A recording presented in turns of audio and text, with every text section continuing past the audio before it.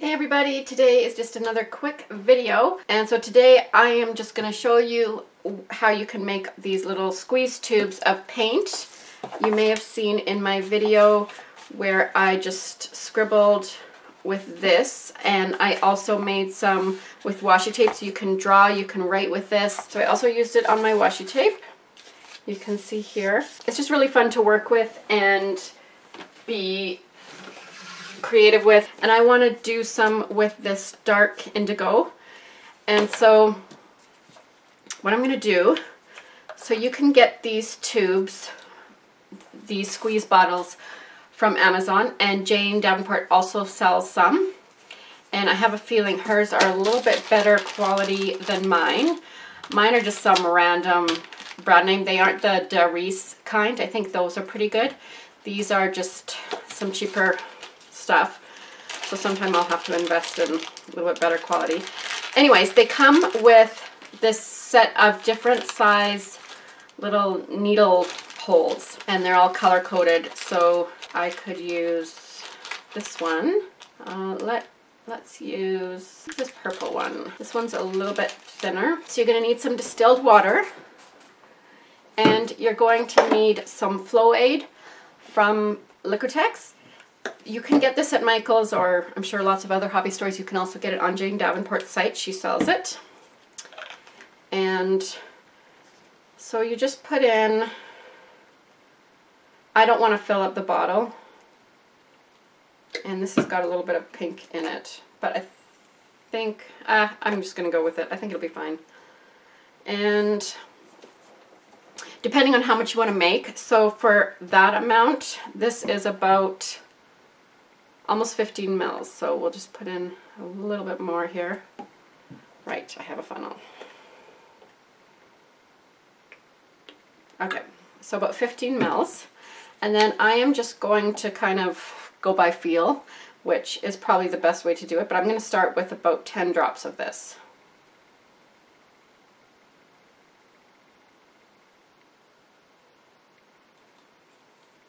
Turn it so you can see it a little better. There we go. And I'm going to mix this up. Let's get it. Mix that up first. And then I am just going to spray, not spray, I'm going to squeeze some paint in here. And we'll start with that amount and see where it goes. It looks really bubbly. So let's just open up my art journal here.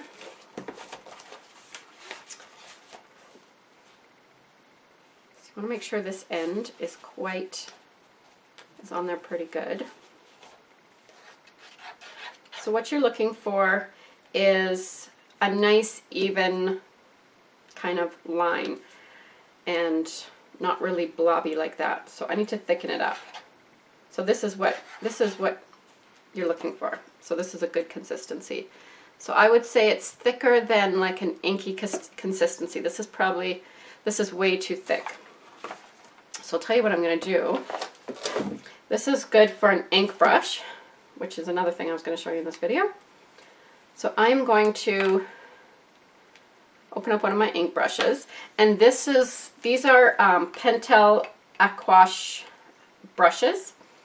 You can get them in a pack of, I don't know, 4, I think, at Michael's, and I just got a 40% off coupon.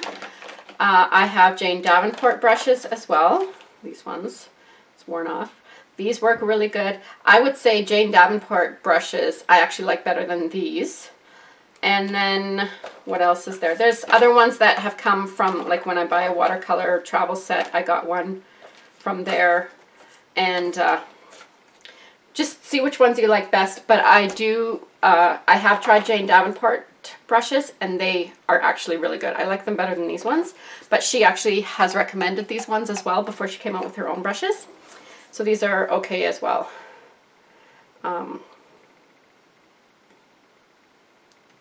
Yeah, see, look at that. It's just like... So actually, I'm going to get my funnel. Oh, that's not going to work. because the reason, so the problem with this is that these aren't a good quality bottle. This needle nose, whatever you call it, this needle here is actually fine, but this is not fine. This is just cheap stuff, so I'm gonna get some different kind, but if it's thicker, it works a little better as well. Like my pink one, I just had to work with it and then it doesn't really leak. I just have to be careful with it. And that's another reason why I don't want to fill it up too much. Like you can see, these just are cheap. And so you get what you pay for, people. You get what you pay for. So buy the more expensive ones. It's worth it. I'm just going to see if I can just slowly do this.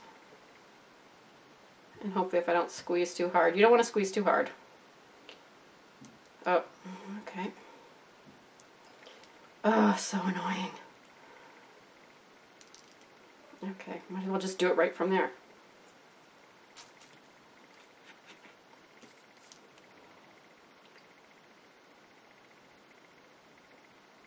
So this might be even a little too thin for my brush.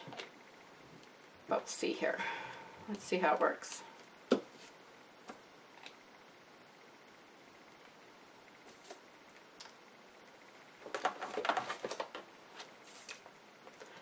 I'm just going to wipe my hands off first.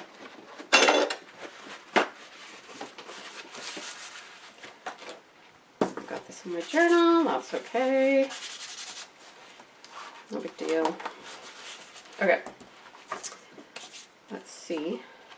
So I've got a paper underneath this just to keep from any bleeding through. And this is just, I'm going to cover this over so I don't mind what's happening here. Okay, that actually works better, taking some of that out. And this hasn't been used yet, so it's just gonna, just need to get it going here. Oh, that works good. So that is a more like watercolory kind of feel. And so really it's just kind of how you want to, what you want the consistency to be. But you also need the consistency to work with the applicator that you're using, right? So try it out and see how it goes. I don't think I'm going to add any paint to this because it's coming up really good from here. And I might want to add some paint to this to make it just a little bit thicker. Oh, that works pretty good actually. You don't need to squeeze very hard at all. So that gives you a few more ideas for fun things you can do, and so if you get paint sets or really any paint, any acrylic paint will work. The Flow Aid will definitely help, obviously, to make it more of an ink or a liquid fluid acrylic, and then distilled water. Let me know how you go with this, and definitely try these out and use them in your mixed media projects.